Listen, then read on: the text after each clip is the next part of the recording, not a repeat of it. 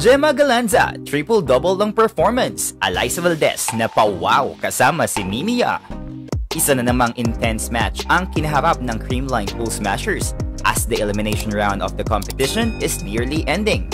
Kaya naman napaka-importante ng match na ito para sa Creamline para ma-secure nila ang Final Four slot sa next round ng competition. Pinakaba naman tayo ng Creamline sa kanilang first set loss sa Cherry Tigo, agad naman itong bumawi sa second set nang makabalik si Tots Carlos bilang starting six ng team. Sa set number 1, hindi nga nakapaglaro si Tots Carlos dahil recovering ito sa kanyang hamstring injury. Kaya naman for the step up ang Mari ng Bayan na si Jema Galanza. Pinasan nga ni Maring Jema ang mundo ng Creamline sa first set kung saan siya lang naman ang natatanging player na consistent.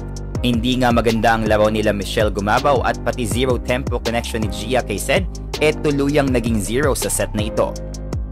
Kaya naman to the rescue si Jema para iangat ang score ng Creamline. Sa set number 2, balik starting 6 si Tots Carlos at dito na nga nabuhayan ang opensa ng Creamline.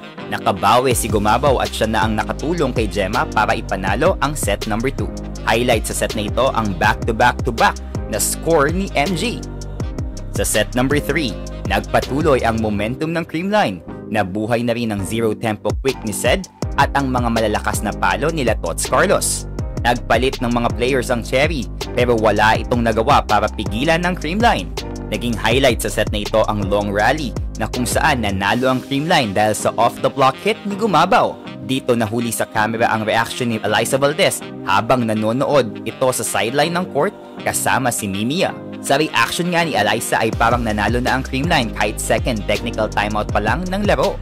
Sa set number 4, hindi na pinakawalan pa ng Creamline na manalo sa match kaya naman tinapos nila ito sa isang epic save ni Gia Morado at sa off-speed attack ni Gumabaw. Naging susi nga sa pagkapanalo ng Creamline ang matitinding floor defenses ni Kyla Atienza at pagiging consistent ni Jema Galanza para walisin ang court. Si Atienza ang player of the game with 20 excellent digs. Samantalang another triple-double performance ang nagawa ng nag-iisang Jema Galanza with 25 big points, 13 excellent digs, and 12 excellent reception. 17 points naman ang nagawa ni MG at 16 kay Sed Domingo. 9 points from the off-bench ang nagawa ni Carlos. Unusual ang ganitong score para kay Carlos dahil na rin siguro sa kanyang hamstring injury. Samantala, first time sa Cherry Tigo na hindi si Mylene Paat ang top scorer ng team.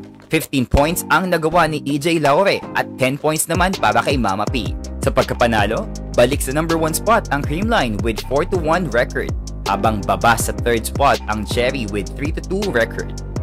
5 wins ang magic number ng bawat team para ma-secure ang Final Four slot at isang panalo na lang balik sa Final Four ang Creamline at mananatili ang hope na depensahan ang kanilang titulo.